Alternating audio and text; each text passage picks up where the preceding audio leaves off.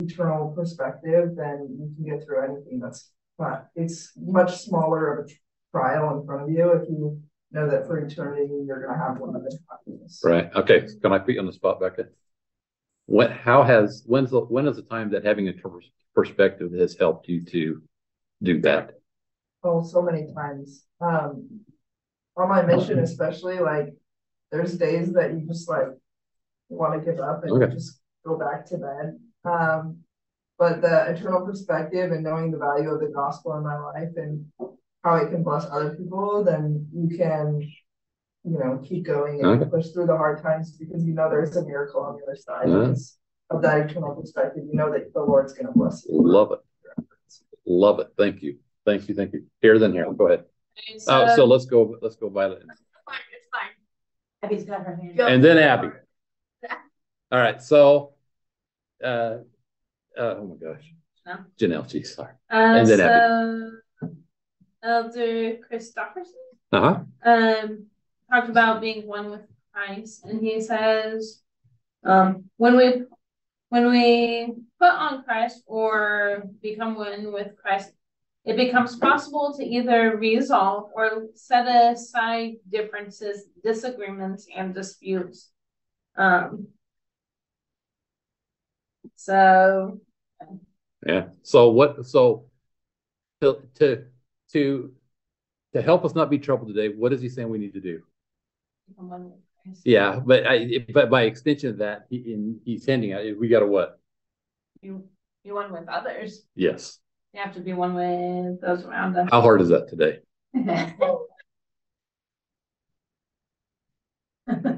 Listen, I guarantee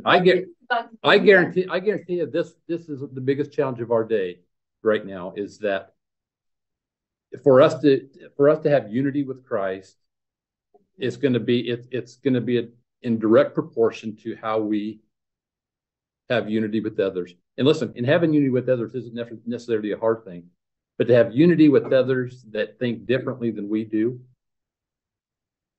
and to be able to have differences of opinions and differences of belief, but to still love them as Heavenly Father loves them. How hard is that? It's very hard. It's very difficult. That's not, but listen, that's what we're asked to do, right? And that takes a big change within us to do that. And you just don't flip a switch and you do it. I mean, this is as you're driving down the highway, and there's probably no more easier place to get upset with people and have mean thoughts about people than when you're in the car driving. But it starts somewhere, and you just got to comment. No, I'm just thinking about coming off in traffic. I know. Yeah, but how do what are our thoughts? And that becomes the control, the determiner of where am I at with, if we're truly going to survive troubling times, it's going to take changes in our attitudes, and to be able to have disagreements but still love people as God loves them. And I'll tell you what, we live in a time where that is, we don't see great examples of that. And but did you find that general conference talk from a couple of general conferences ago, where they were, I can't even remember who was talking about it, but he was saying that in the Book of Mormon, after Christ came to visit, and after there was peace for, how long was that? 100 years, 400 years? 400 years, all in the 4th Nephi. But he's saying that I don't think they were all of the same opinion at the time. They probably had different outlooks on things. They were still peace. They still got along with each other. Right. Yeah. There was no contention among them. Does not mean there was no differences in what they believed. Right. Yeah, and that's where we need to get to.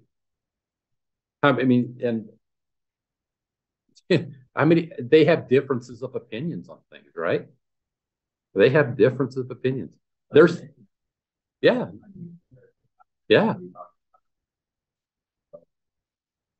Right. Well, they're 12 type A personalities. They're reds, right? Very, With opinions, with different backgrounds. And so, and everything moves forward with, they have to be totally 100% unanimous on. So I think that, hey, but they come to agreements on things. Yeah, so I love that. Abby, you're up, sister. Thank you. I was just going to say that I chose President Nelson's talk about peacemakers, which I thought was very fitting, considering what you were just talking about. But it says, you know, you have your agency to choose contention or reconciliation, and I urge you to choose to be a peacemaker now and always. And I thought the quote from his talk that stood out to me was actually his story about, you know, when he was in his internship and was, you know, this surgeon in the middle of a surgery just erupted in anger and started yelling and even threw a scalpel and stuff.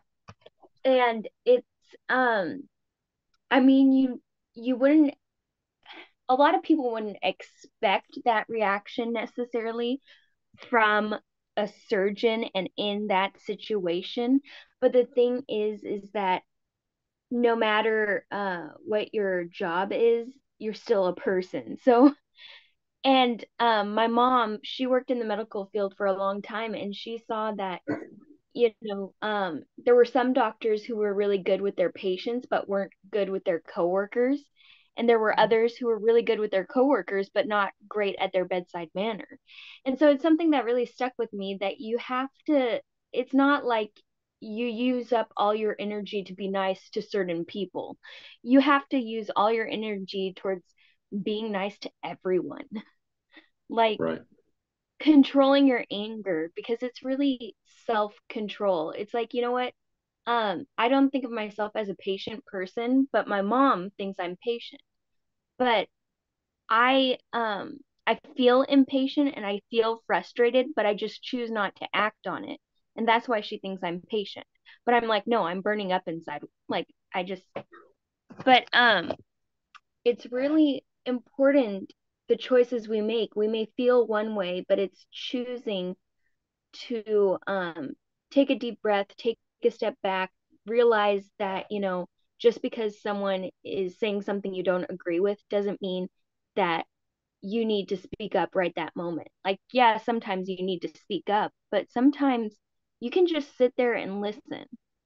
And it's okay, because sometimes you just need to hear their perspective. And if you say anything, it will become a fight, no matter what your intentions are. And it's just right. realizing that everyone has an active part in keeping peace. Right. Exactly. Yeah, I think there's something about, and I love how you say that. How we react is a choice, right? How we respond is a choice.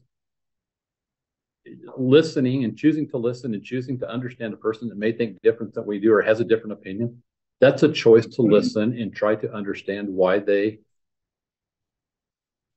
I think sometimes we think, hey, people are evil if they don't think like me. And, you know, sometimes just listening, go, hey, I see your perspective on that. I understand that. And they may not see that, you know, and they may not see, you know, how I see things, and, you know, it's just coming together. But I think sometimes it just starts with us being peaceful. I say, listen, I understand what I see. I can see your point and why you believe that. Mm-hmm. And that's not a bad thing. I think generally people are good. They want to be good. People want to be happy, and they see the road to that in different ways. Right. So Abby, I love that. Thank you for sharing that. Very good. I was going to say, yes. And I really actually love Elder Gone. Oh, yeah. Talking about ministry. And I think in troubled times, we feel better by serving our people, in the world. And that's like, it gives us a distraction that everything will be okay. Yeah. Not just like sit there and just like think about the trouble time. think about like the things that, but like I think restraining gives you a way of feeling joy during the trouble time. Right. Love that. Yeah. Love that. Very good. I mean, we get these talks, every 6 months for the purpose of what? Edifying, helping us, to protect us, to force, to help us to not be troubled. What's the word? Treasure up the word of God. And that's the word of God, the most important things to us right now for the next 6 months of our lives, to walk and to act and to strive to adopt and incorporate into our lives so we can be prepared, be deeper converted. Comment? Did I see a hand up over here? Oh, no, go ahead. Yeah. Well, yeah. Or if there's another one, I mean, if you're wanting to get to one of the verses or a conference or whatever you're thinking. I read President Nelson. Okay. I just thought it's just really comforting that President Nelson promises us that we really can be peacemakers, because it is such a daunting task. Mm-hmm. So I thought that was really comforting. Yeah, it's not impossible. Yeah. Is it a process? Yes. You got to catch yourself. Yes. But that's what repentance is for, right? This becomes a point of prayer and to be conscious of it in our interactions.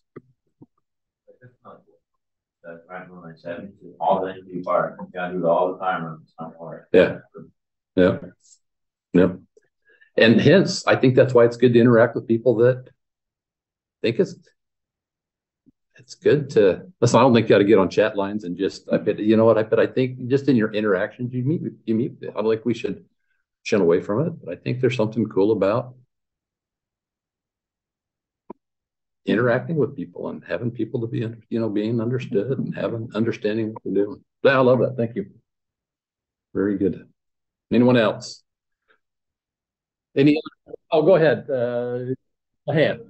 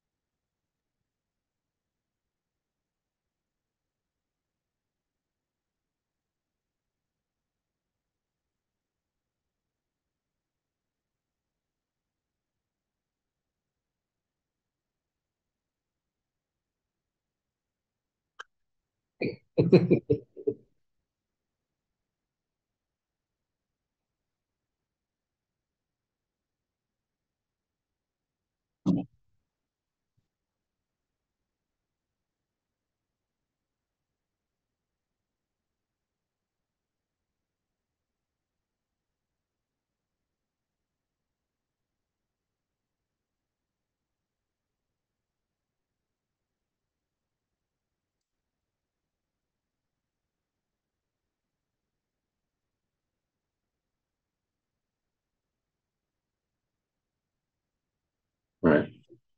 Yeah, I love that. Well said. Thank you. Yeah, how they walk away from it, I think is that's the light. That's what brings light to the gospel. What brings light to that focuses on, that brings people to Christ, is when they see that kind of example. How many times we heard this, that your actions and your words and your kindness made me want to know more about the Savior, and how often that can happen for us. Good. Thank you. Anyone else? So different, give me a couple more off of that verse, off that list that you picked.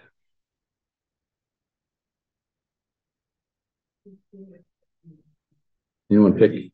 Which one? Yeah, go ahead. Which ones? Yeah, so just 46 through 50. Go ahead. Well, yeah, or just sum it up however you want to do it. Yeah. And what I say when I say the all on the honest. Watch their forth, you know not by what hours they will come. Now this, if the good man of the house hath known and not watched the people come, he would have watched. But not have suffered his house to have been broken, but would have been ready. Or be ye also ready, for in such hours as may come, the Son of Man cometh. Who then is faithful and wise servant, whom his Lord hath made ruler over his house, to give them meat in due season. Blessed is that servant whom his Lord, when he cometh, shall find so doing. And verily I say unto you, he shall make him ruler of all his goods. I think the blessing is especially pointed at the end where, I mean, the servant was kind of doing his job, but I think it's for the Lord will, take what it is that we do and will grant us endless opportunity and blessing because of it. Right. So that's the parable, right? So does anyone know a good cross reference in Doctrine and Covenants to those verses? So this is the servant, the thief in the night statement, right? If you'd have watched, you would have been prepared for when so that's analogous to what? What's that symbolic of? Second coming, right? So does anyone know a good cross reference to that in Doctrine and Covenants? Go there really quick. Doctrine and Covenants 106. I love these verses. Doctrine and Covenants 106, verse 4, 5, and 6. Okay. I can read it. Got it, just a second. 106, 4, 5, and 6. Yeah, go ahead. Who's got it? Who said that? Oh, got it. Very I say unto you, the coming of the Lord draweth nigh, and it taketh over the world as a thief in the night. So there's the thief in the night. The Savior comes as a thief in the night, right? Keep going. Therefore, gird up your loins. You don't want to be girding up lions, let me tell you. That's dangerous. Make the children of light, and that day shall not overtake you as a thief. And again, I very say unto you that there was joy in heaven when my servant Warren bowed my scepter and separated himself from the craftsman. That's good. That's good. Yeah. So very good. So verse 4 and 5, right? What's he saying?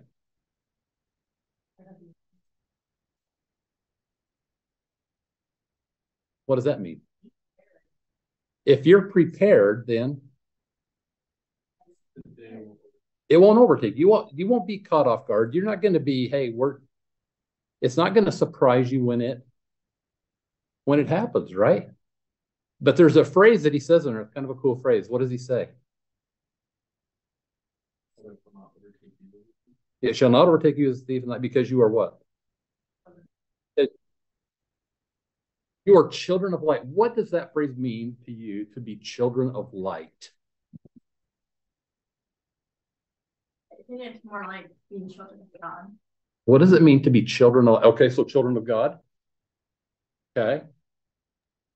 I think it has to do with being like children in Christ, because when you're baptized, you're adopted in through baptism, and he's the light of the world, so children of light.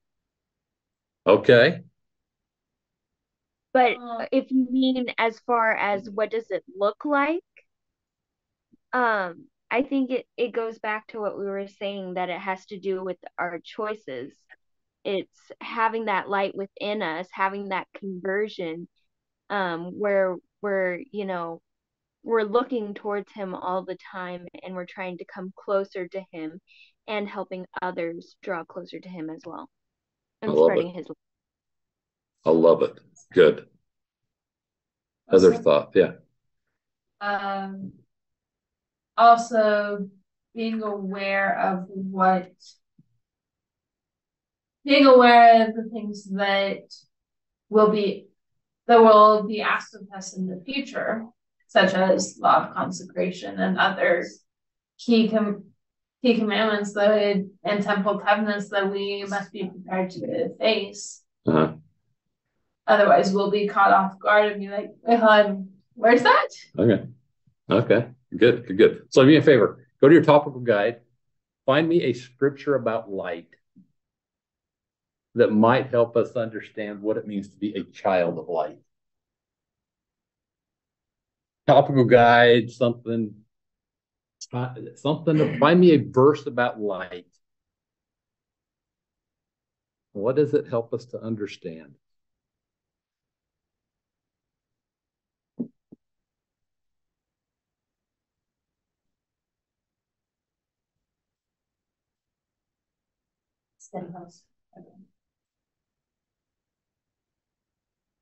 Go ahead. Yeah, what does it say?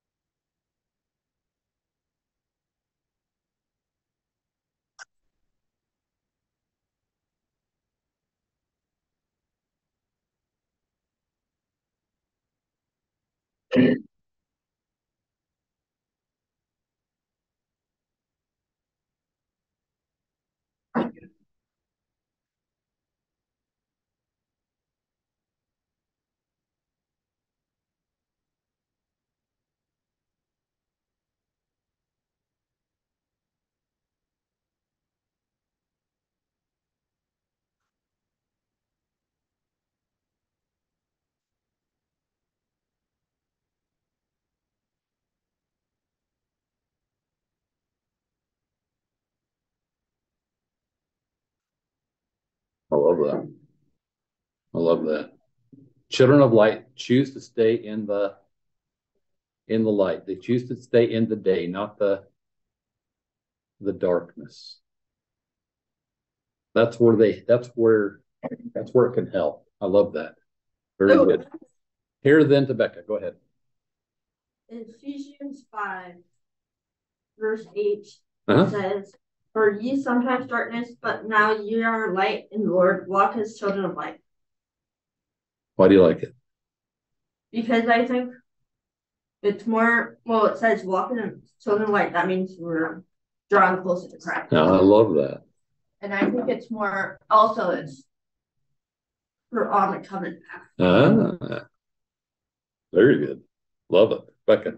I really liked Doctrine and Covenants 93:40, which says, "But I have commanded you to bring up your children in light and truth." And I like that one just because it kind of makes the comparison of light to truth and how light can be, there's the word enlightenment for people coming to know truth, basically. Light is truth, right? Exactly. Light is truth, yes. And so I just thought that was cool to be children of light, to be children of truth, to help others see the truth as well. Love it. Love it. Very good. Love it, love it, love it. Anyone? Yes. Yeah, I saw in Psalm 119, verse 105, it says, "The word is a lamp unto my feet and a light unto my path." And it just reminded me of like going outside when it's like really dark and like finally like turning on a flashlight. And that like makes such a difference. I remember at like girls' camp, I'd be like, I don't need a flashlight. I'm fine. And then I would go and be like, I can't see anything. And then there'd be like one girl that's like, oh, I have a flashlight. And it would make the world of difference. All right. So it's like, oh, you guys are talking about truth. It's just like, it's uncovering something that you never. I love it. I love it. Remember the old show? I don't know if you remember the old show, A Lamp to My Feet, about the grandfather that it's a father that takes his wayward son out to the desert to hunt rattlesnakes. And the intention, he leaves his water bottle empty of water. They get all the way out there. And you guys remember that show? It's really good. He's teaching his son about he needs to go find water. And he got this flashlight, right? That's the only way that he can find his, to save his father's life. It's a little extreme. We would never do that, right? It's a movie, but it's really good. This kid happened to use this light to find his path to save his. It's pretty cool. Anyway, that was the whole theme, was his father saying, "This light is a lamp unto your feet." The analogy. So yeah, I love that. Thank you. Good. Any other thoughts on it? Yes. In the Book of Mormon, it talks about when Lamona was converted. And it says, light which lighted up Lamona's mind. Light which light up Lamona's mind is light of God's glory, marvelous light of his goodness. Yeah. And yeah, I just like that because it just shows light is God's glory. Yeah. Well, and it enlightens the mind. It helps us to see. It clarifies. I love that. Good. Yeah. There's some Proverbs. Which one is it? It's probably 4 to 8. Oh, yeah, good. This is the path of justice is the trying life. The trying is more than like the perfect day. The way the wicked is its darkness, they know not how what they've done. I think that's cool because when, like, sorry. What? He's quoting Annie. Awesome.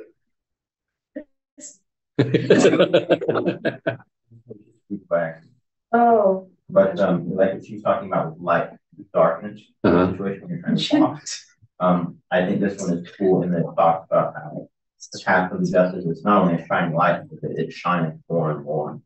Like as you're approaching a light, how it can be brighter. Right. I think it's interesting with this children of light, that is our experience. If we approach the light, it grows in abundance. Whereas the common the wicked, it's not only that they're in darkness, but which could imply that they're just bad people. But I like how it phrases the way the wicked is darkness, they know not what they stumble. Right. Where it's not as if it kind of said earlier, there's very few actually bad people. It's mostly people who just they don't know. They're tripping and falling on things they can't do. Right. Yeah. So hold that thought now. I love this one here. This is by President. This is, I think he, at 2013, he might have been president of the 70, one of the 7 presidents of 70 and 13. This was from a BYU talk he gives, and I love this talk. It's talking about children of light. But let's read this one here. Just what's something that he says that just kind of stands out, or kind of enhances what we've learned in these verses, and what the Savior is teaching here about being children of light. Who wants to read this one out loud for us? Got it. Here we go. We have been given the light of the gospel through the atonement of Jesus Christ. We know what God expects from us, his beloved children. We have his Spirit to guide us and direct us. To become children of light means to reject the power of the adversary and to choose daily to follow the light of Christ. The phrase children of light describes the people in whom the light of the gospel shines brightly. It describes the people who seek the light and are drawn to that which is virtuous, clean, and pure. There is an expectation that children of light are alert and watchful, not sleeping in a spiritual sense when they should be awake.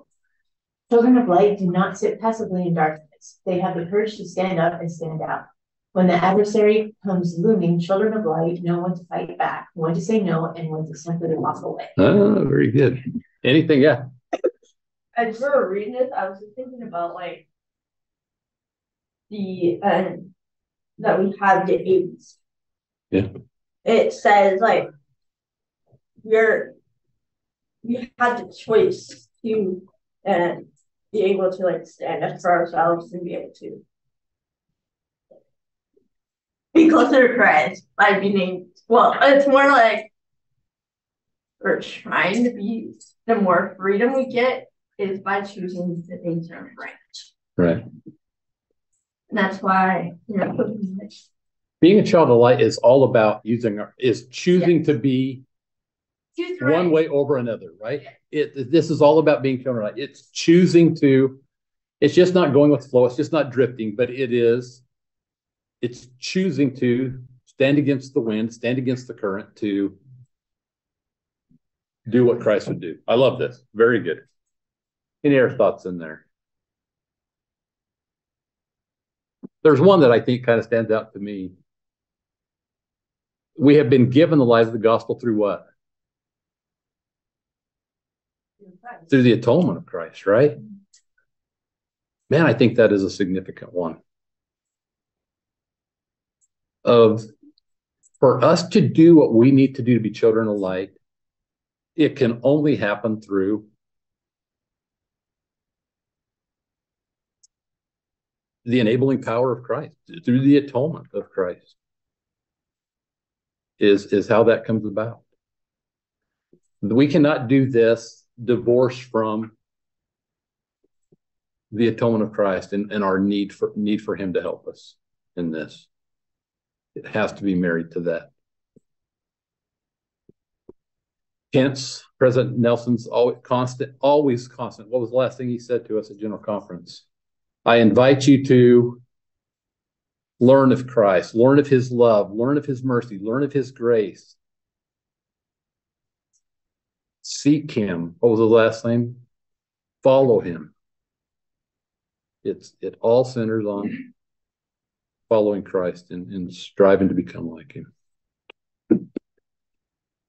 Anything else in there? Online, anybody?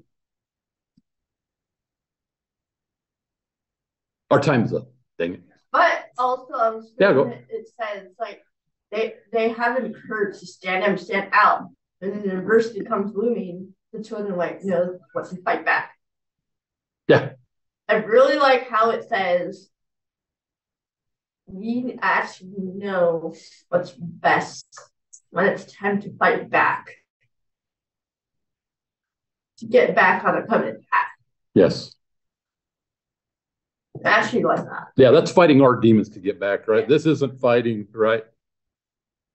This is fighting, listen, this is like overcoming our obstacles that prevent us from being one with Christ, following Christ, acting like Christ. I love that. Good job. Thanks, guys. You guys are awesome. Man, I hope I hope you walk out of here with something in terms of, I don't know what the Spirit tells you or how you walk away with it, but hopefully there's something that you walk out of here and you go, here's what God would have me do to be a child of light, to be an example of that. And listen, it's a process, right? We work on it, and it's a process of overcoming it and to do it. Good job, guys. Thank you. Abby, you want to give closing prayer? Absolutely. Thank you.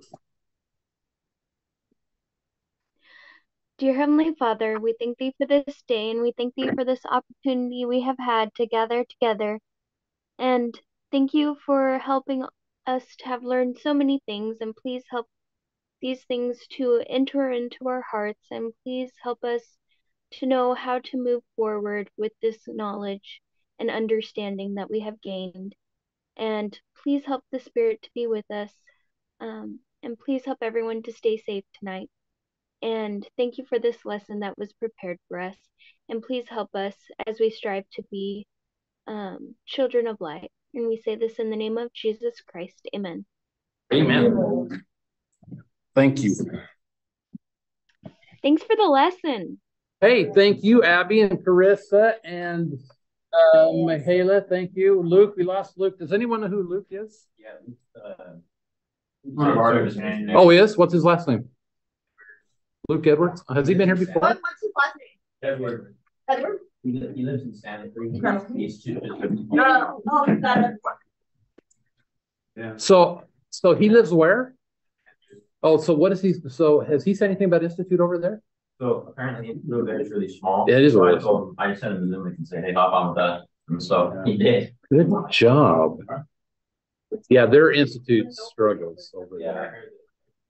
Yeah.